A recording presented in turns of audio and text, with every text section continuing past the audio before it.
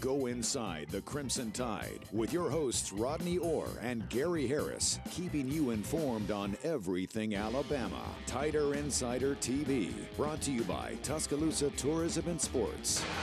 And good evening, everybody, and welcome into another edition of Tider Insider Television, brought to you by Tuscaloosa Tourism and Sports. Don Staley and his group do an incredible job, and we're proud to be drinking out of these beautiful Tuscaloosa Tourism and Sports tumblers tonight. They do so much for our community, and glad to have them on board here on TITV. All right, alongside Rodney Orr, I'm Gary Harris, and huge news from college football in the last few days. The College Football Playoff Management Committee will consider a proposal to expand to a 12-team format possibly as early as 2023. This marks the first step in what could be a huge change to the sport's postseason setup. The proposal calls for the bracket to include the 6th highest-ranked conference champions and the 6 remaining highest-ranked teams as determined by the CFP Selection Committee. The proposal states that no conference would qualify automatically, and there would be no limit on the number of participants from a particular conference. That might be good news for the SEC. And listen to this. Expanding the college football playoff to 12 teams could increase the average annual value by a lot. Right now, the 14 playoff, the value is about $600 million. The 12-team proposal could be worth more than $2 billion. That's according to a projection provided to USA Today by a firm specializing in college and professional sports rights evaluations and values. So the proposed 12-team format, Rodney, I was for an 8-team format if they were going to expand. 4 top-rated conference champions will get a bye. 5 through 12 will be matched together, played at the home field of the higher-ranked team. The quarterfinals and semifinals will be played in bowl games, and the national championship game would remain at a neutral site. You already see Alabama and other teams adding Power 5 opponents to future schedules. Before we get to the Tide's future schedules and how they're going to look, just your thoughts on this. At the end of the day, I told you the real reason. It's that money. Chance to increase the value of the playoff to $2 billion. But your thoughts on 12 teams. That seems a little diluted to me. I would have rather had 8, but it'll open up opportunities for a lot of different teams, including those not in the Power 5.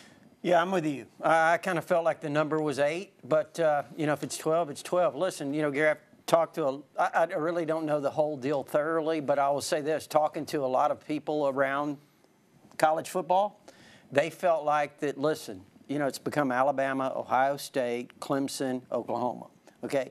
And really, for a shot in the arm for all of college football, you want to try to get everyone involved. Because you look at the Pac-12, have they had a representative yet in the playoffs?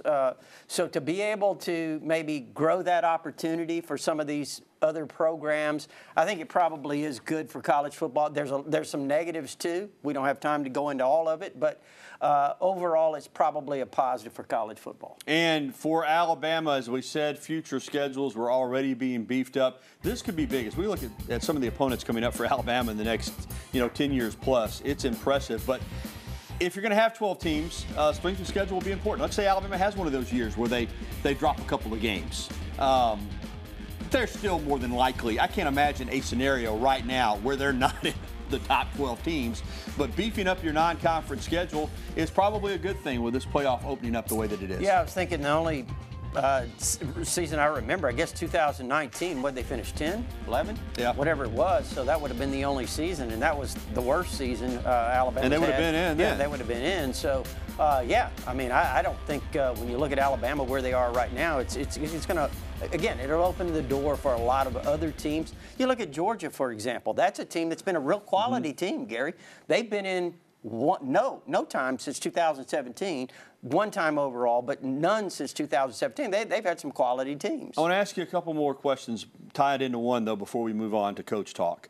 There is a chance that some teams could play as many as 17 games, which I think, quite frankly, is too many. Also, one of the top 4 teams, yes, you get the bye, but you don't have an opportunity for a home game in the playoff, the way that some of those teams would that play in the first round. 4 of those teams would play at home. You're talking about a lot of travel for fans if they want to follow all these games. So there are some issues to me The number of games potentially, and also just the lack of home games for those top 4 seeds in the playoff. Yeah, that is something that I think certainly has been mentioned quite a bit, Gary, is what you're talking about there in terms of the locations of the games, the sites. And, you know, you would think that maybe some of these higher-ranked teams would have more opportunities in having them at home. You know, I think the crowds, that's going to be something that will be really interesting watching the travel. Yeah, see if they tweak this thing as they go forward. All right, now it's time for Coach Talk. Back in the spring, following Alabama's spring practices, Crimson Tide head football coach Nick Saban was asked about the potential of expanding the college football playoff at that time. The impact on college football postseason bowl games is not the only thing that he and other coaches want taken into consideration by the College Football Playoff Management Committee. But I know there's a lot of interest in the playoff. But the other thing that I would be concerned about is, you know, how many games should we really play? I mean, the SEC championship game, to me, if you look at all the years we played in, most of those games were playoff games. We were playing somebody in the top 5, and had an impact on who got into playoffs, who got in the championship game. So you're going to eliminate that so you can have more playoff games, or we're going to play less games in the regular season so we can have more playoff games. I think there's only so many games in these guys. He is so astute. Like we were talking about, I think Coach Saban, one reason he's been so successful is he always is able to see the big picture.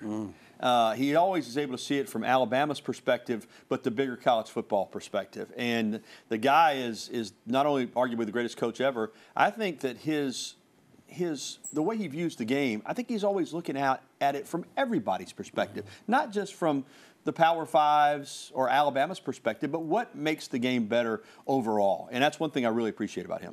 Yeah, and another thing too, Gary, whatever the situation is, the great thing about Nick Saban is the adjustments that he makes to whatever the situation is. We've talked about the playoffs, however they might be tweaked in terms of the expansion, NIL, a lot of discussion about that, the transfer portal, all of these things.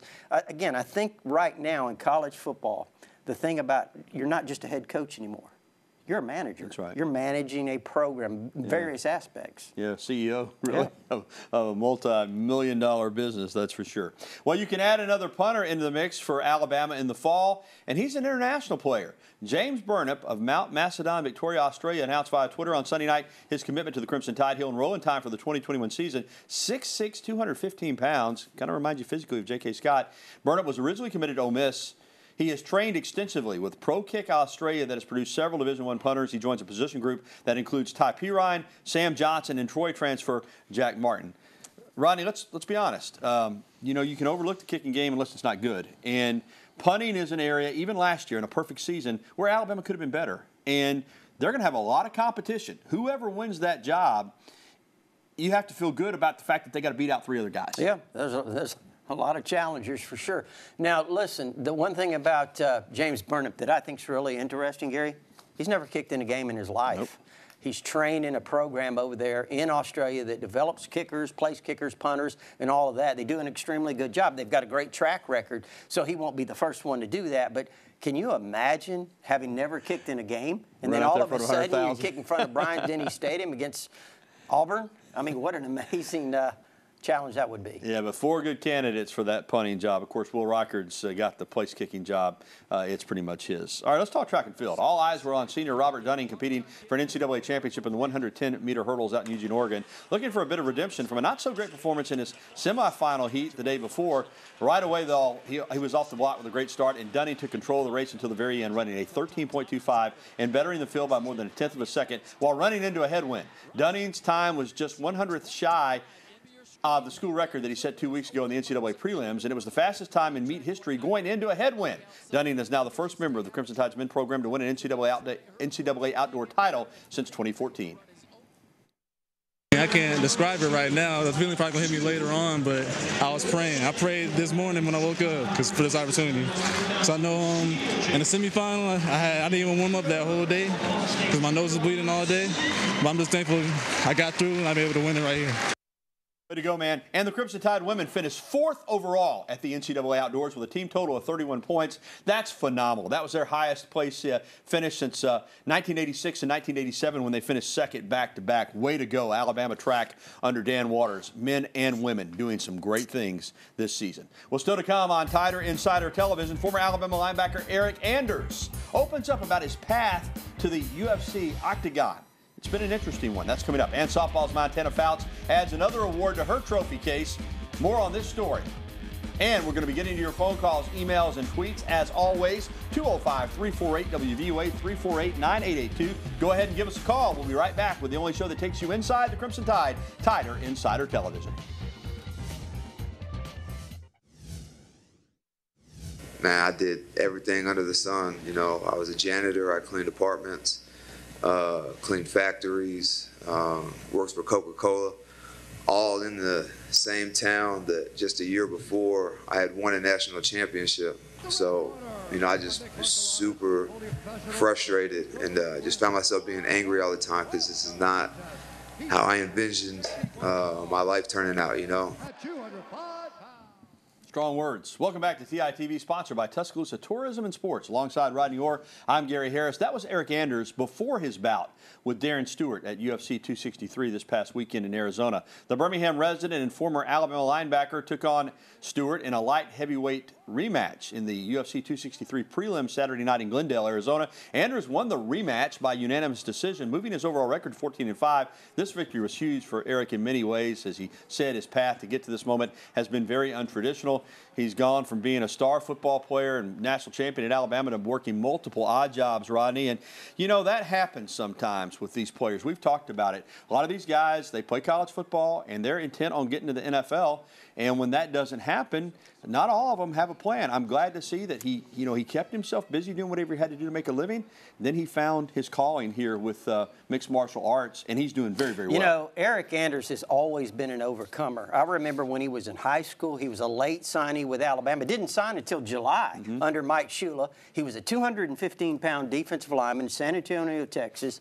Alabama staff got tipped off by him by a connection out there. They took him late. He came here. A lot of people said, you know, how's this guy going to ever develop? And then Nick Saban comes, makes him a jack linebacker, and then he makes one of the greatest plays in Alabama history. When Game-saving. Strips Garrett Gilbert of Texas, and of course, you know, number 41 picked it up. Courtney Upshaw picked it up, and the rest is history.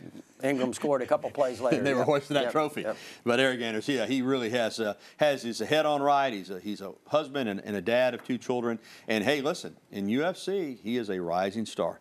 All right, Alabama junior softball pitcher Montana Fouts has been named the 2021 Shutt Sports NFCA Division I Pitcher of the Year. Fouts, unanimous first-team NFCA All-American, went 27-4 this season with a 1.61 ERA, and she led all pitchers with 349 strikeouts, the 3rd highest total in Alabama single-season history. She threw double-digit strikeouts in 22 games, including 14 in a perfect game against UCLA at the Women's College World Series. She was named the SEC Co-Pitcher of the Year and SEC Tournament MVP, leading the Crimson Tide to its 6th tournament championship. She's special. Alabama softball news of another variety. The Tide senior outfielder KB Sides entered the transfer portal. Due to the COVID-19 pandemic, she will have 1 remaining year of eligibility. Over the last 4 seasons, the Dora Alabama product played in 184 games. In 2021, she made 47 starts and batted .314 with 20 runs batted in. Even though she's a senior, like all the players, she got that extra year due to COVID. She was a good player at Alabama. Wish her well on her next stop. Well, coming up on TITV, Alabama basketball player James Rojas suffers a major offseason injury. We'll give you the details and talk about his recovery timeline. That's coming up next.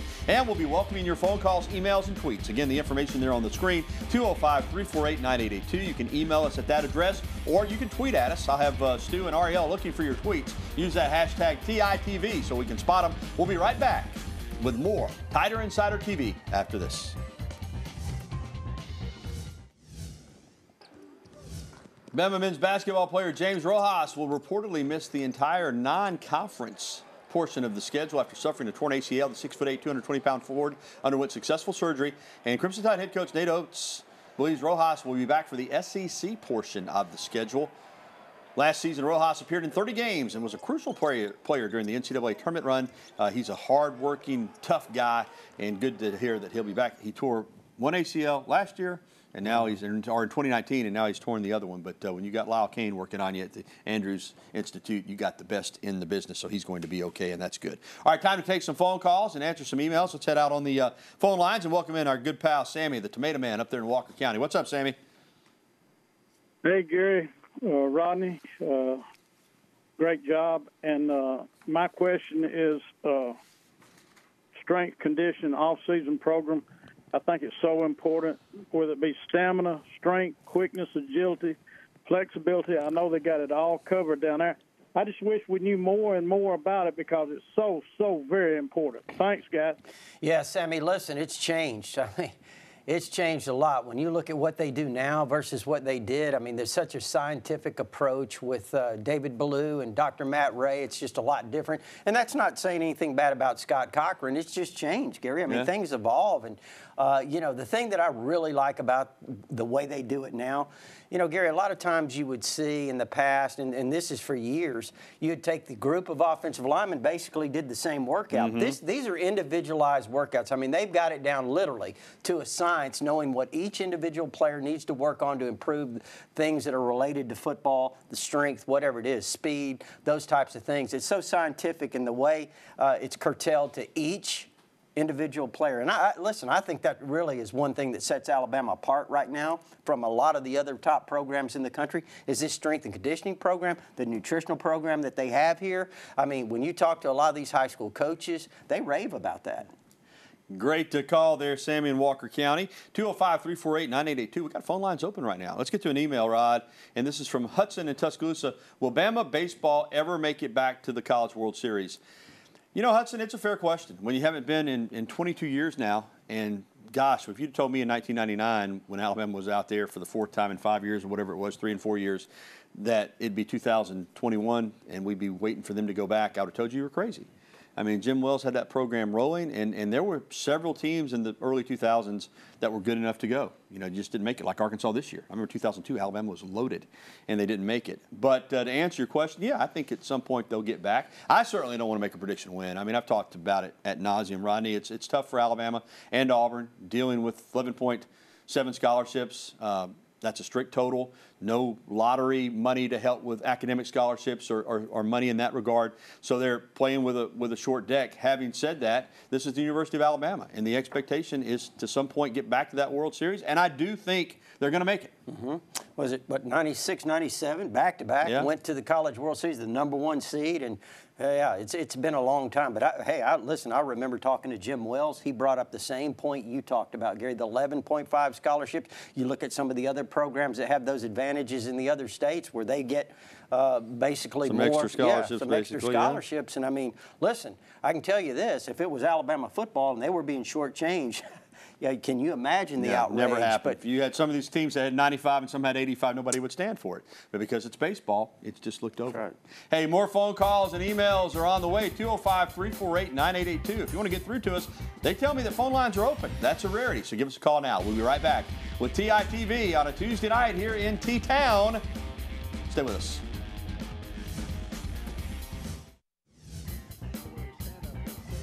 Congratulations to former Alabama men's golfer Lee Hodges, who has earned his PGA Tour card for next season after amassing more than 1,700 points on the Korn Ferry Tour. This is nice, and that's big time. But don't expect it to be the highlight of his week, because he celebrated his 26th birthday this past Sunday and will be married this coming weekend. So, boy, he's got a lot going on. Congratulations to him. All right, let's get back out to our phone lines, and Tubbs is with us here in Tuscaloosa. I don't think this is Tommy Tuberville. This is Tubbs in T-Town, not the Senator. What's up, Tubbs? I'm doing good. Fellas, I think we all need to take a break and realize that money overwhelmed common sense. If we'd listened to Coach, Division I football, and surely you guys know that it's mean in the SEC. How much do you want to put the athletes' bodies It don't make no sense. Yeah, Tubbs, listen, we're with you. We said already, I don't think they need to be playing 16 or 17 games. Heck, I think 15 is a stretch.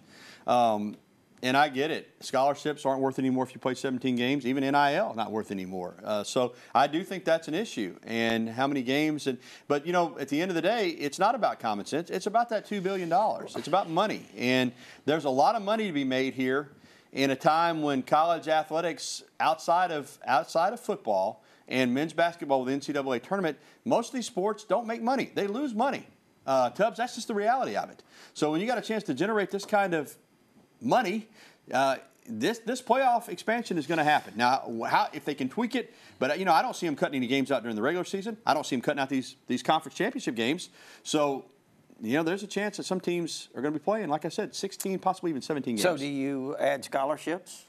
I would like to think that would be tossed about. Yeah. I'd like to think maybe you talk about going to 95 and increasing the size of these rosters, but that's something that is going to have to be kicked around, Tubbs. There's no doubt about it. But it's a tough call. But the playoff is coming now.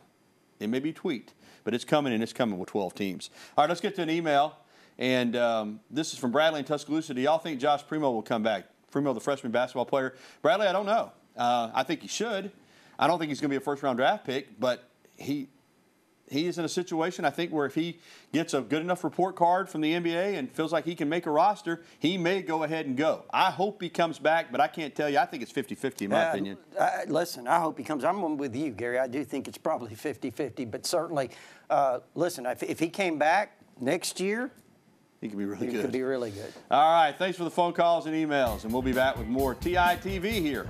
Boy, what a beautiful night. It's hot out there, but it's gorgeous here in T-Town, City of Champions. We're back after this. Well, Annika Zian is solid gold. The former Alabama adapted athlete won the 60-meter road race at the UCI Paracycling Road World Championships this past weekend in Portugal. And she wasn't done. After winning the 60-meter road race, she took silver in the individual time trial event and bronze in the team relay. Man, this Alabama adapted athletics program is one of the best in the country, and you see these athletes excelling once they leave UA. Congratulations to her. Well, that's going to do it for this edition of Tider Insider TV, presented by Tuscaloosa Tourism and Sports. For Rodney Orr, I'm Gary Harris. Thanks for joining us. Don't forget, if you missed any of tonight's show, you can catch a replay tonight after the news at 10:30 on WVOA 23, or find it anytime at WVOA23.com. We're going to leave you tonight with new Tennessee Titans wide receiver Julio Jones taking part in Titans OTAs last week. Have a good night, everybody.